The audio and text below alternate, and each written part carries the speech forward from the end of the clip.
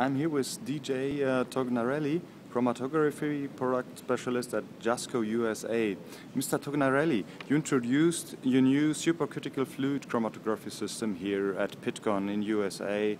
And the heart of this one is the new chiral detector.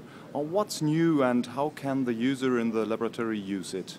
So the chiral detector is a very unique detector. We're the only ones that manufacture that. What we get out of the chiral detector is a differential signal absorption for different enantiomers. One enantiomer will absorb right-handed circularly polarized light. One enantiomer will absorb the left-handed circularly polarized light.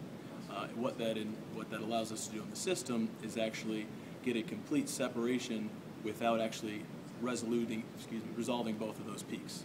So it's a very advantageous detector. If you can't get complete resolution on the system, you can still get pure 99 or more % pure fractions without complete baseline resolution.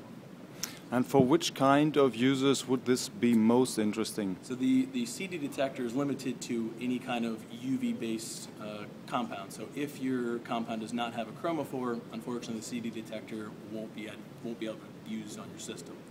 So anyone that has a UV-based compound certainly can use this detector. Of course, chiral enantiomers are going to be a part of that. So if you're not doing anything chiral, again, this detector won't offer you any advantage.